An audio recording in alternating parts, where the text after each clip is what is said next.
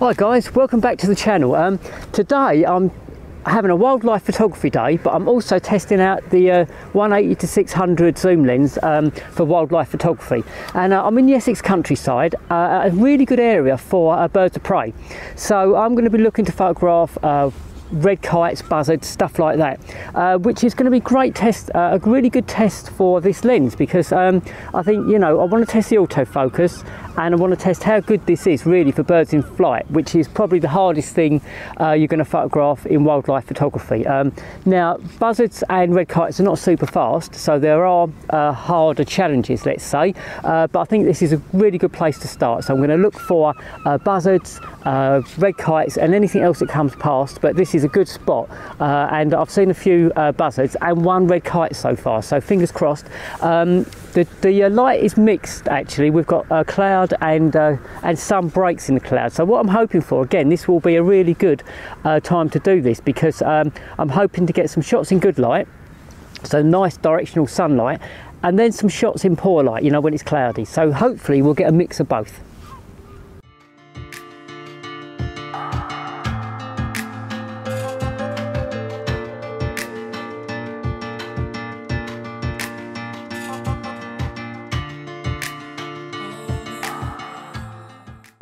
I've been at it for quite a while now. I've got quite a few pictures. I've got red kites, I've got buzzards, and I have to say the autofocus on this 180 to 600 Nikon zoom is superb. It's really snapping on. I have to say, when you're pointing at a blank sky, like now there's a buzzard up there now, with my 200 to 500 Nikon lens, it used to hunt a little bit, or sometimes it took a while to snap on and focus. With this lens, it's just snapping on so quickly. It's really good. I love the fact that it's got a really sort of quick or very short throw, so I can go from a wide angle, well, wide 180 to 600 with almost just a quarter of a turn. Now most of the time I'm going to be on 600 because these guys are quite a long way away, and so I'm testing it at its longest focal length pretty much for this whole vlog. But it's brilliant. The autofocus is snappy, it snaps on really quickly, it's got a lovely zoom action, and then when I get back and get these pictures, oh, buzzard over there again. When I get back and get these pictures on the computer, then I can have a look at the image quality, but I think the quality should be good. This is a sharp lens and I'm on my Z8, so it's a 45 million pixel sensor. I've got image eye detect on, so bird eye tracking, and it's tracking the bird, and as I say, the lens and camera combination, it's really snapping on quickly. So first impressions really from doing this type of photography is just fantastic. And I've got another buzzard coming over now, so I'm going to stop talking and photograph this buzzard. So I'll speak to you soon, guys.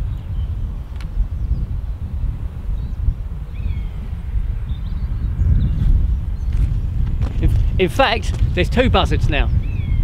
I don't know if you can hear it in the background, but we've got two buzzards.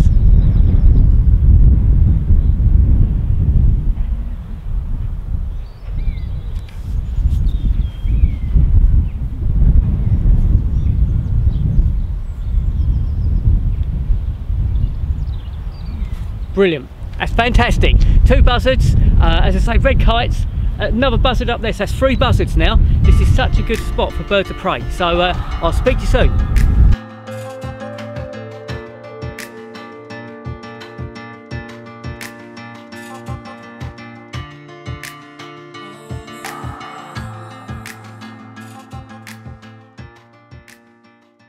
So the sun's popping out now as well, which is good, so it means I'm hopefully going to get some shots in good light. I've got some shots in cloudy conditions, but now the sun's popping out, so I'm going to keep my eyes open, and that way I'll be able to compare the sort of shots that I've taken in soft lighting compared to the ones I've taken in harder lighting or sunny conditions, and they should be the better ones. They should look sharper and there should be more contrast. So really, as conditions go, I normally don't like broken cloud, because, you know, just as the wildlife turns up, the sun often goes behind the cloud and you get soft lighting, which doesn't make the picture look as sharp as it would do under hard lighting conditions. But for today's test, that's no bad thing. So I've got I think a buzzard just coming in over there at the moment.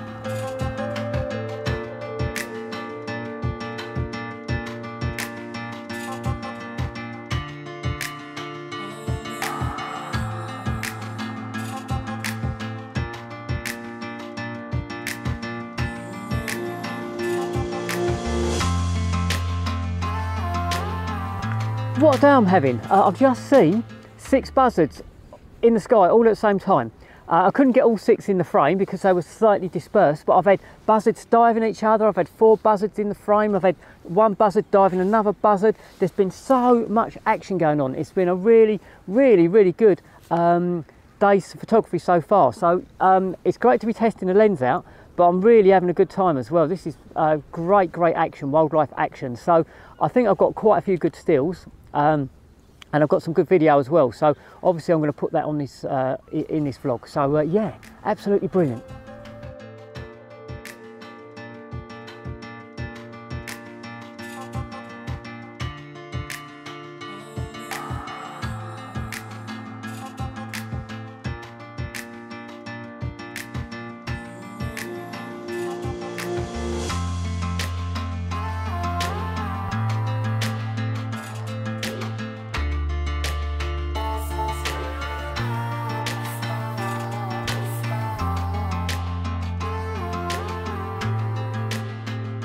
The build quality of this lens is really good. It feels really solidly built, and I think it'll take a little bit of punishment, but it's not too heavy, which means I could comfortably hand hold this lens all day. And when you're doing birds in flight, hand holding the lens can be easier to track a bird in flight when you're hand holding than when the camera's on a tripod, even with a gimbal head. Now, I use a tripod and gimbal head most of the time because I shoot stills and video is just better if it's on a gimbal head, because you get a much smoother panning motion. But if I was just doing stills, as I say, I could comfortably hand hold this all day, and it's easy to track the motion of that animal as it's flying through the sky handheld. Alright guys, I think that's about it. I've got some cracking shots in the bag. I'm going to take them all home and have a good look at the quality now, and you know, how the autofocus performed, how many sort of bang on in focus, and what the image quality is like from this lens. So I hope you've enjoyed this video so far, and if you have enjoyed it, if you can give it a thumbs up, a like, that would be brilliant. And if you haven't already subscribed to my channel, if you can consider subscribing, that would also be fantastic, more the merrier.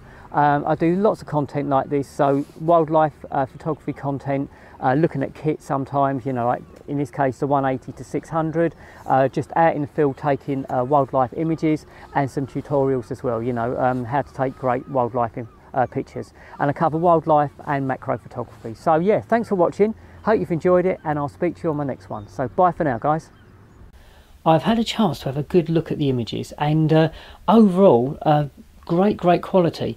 I took a lot on the day, and generally across the board almost every one of them is in focus, so the autofocus did a fantastic job. The image quality is good. Now if you look at these pictures of a buzzard, this first picture has had a really heavy crop, and when I've zoomed in, okay, look, it's not pin sharp because the crop is massive, but the eye is got plenty of detail, the beak's got detail in it, there's detail in the wings. And if you look at the second picture, this is what this first one was cropped from. It's a massive crop, and it's the same with the next 2 pictures. The first one is a huge crop again, and again I've looked at these shots and they look fine, you know. So I'm really pleased with the image quality. So the quality I'm getting from this lens and then the 45 million pixel sensor from the Z8, it makes a really good combination. So all in all, yeah, I think I can totally rely on this lens and camera combination. And then if you look at the shot of the little egret, that's got a much less aggressive crop. It's probably about I've cropped about 40% of the frame out, and the picture's taken in good light. So we've got a low ISO and not such a heavy crop, and there's loads of detail here. The eye is really sharp, there's loads of feather detail. So again, you know, under normal circumstances where you're not cropping massively, this combination of the 180 to 600 zoom lens and the Z8 is a brilliant combination for wildlife photography. Now one thing I did want to mention is it is an f6.3 lens, so the maximum aperture is f6.3, which does mean in low lighting situations the ISO is going to be higher than if you've got, say, an f4 or an f2.8 lens, and that's something you need to take into account. And I've got a couple of pictures here that I took again later on in the day. So I did the birds of prey in the morning, and then I took a few extra pictures in the afternoon, the egret being one of those, and then these pictures of the pheasant, and that was taken in lower lighting conditions, and the ISO was much higher. but there's still a good level of detail. I haven't done any noise reduction on this file, but I could do if I needed to. But again, I'm really pleased with the combination of the lens and the camera. And then last but not least, we've got a picture, of a mallard, and it's really sharp again. And this was just a grab shot. I wasn't concentrating on one area in this location, and these two mallards just scooted up into the sky and just spun the camera around. It locked on, it was really sharp, and I've got a nice picture. So all I can say is this is not a massively technical review here. This is just in the field and my impressions, my first impressions actually, of the 180 to 600mm zoom lens, and obviously it's coupled with my Z8, and my impressions of general wildlife photography out in the field.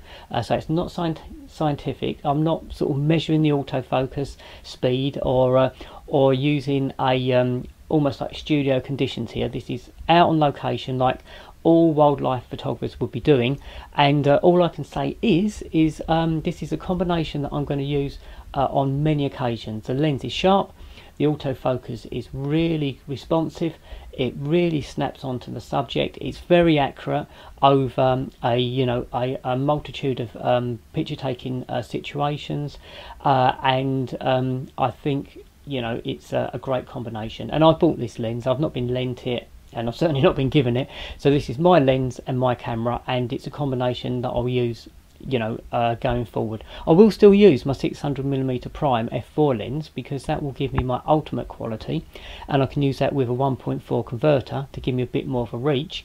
In actual fact, you can use a converter with the 180 to 600, but I'm not sure that I will, to be honest. So yeah, great lens, great camera combination, and that's my sort of first impressions of the 180 to 600mm Nikon zoom lens.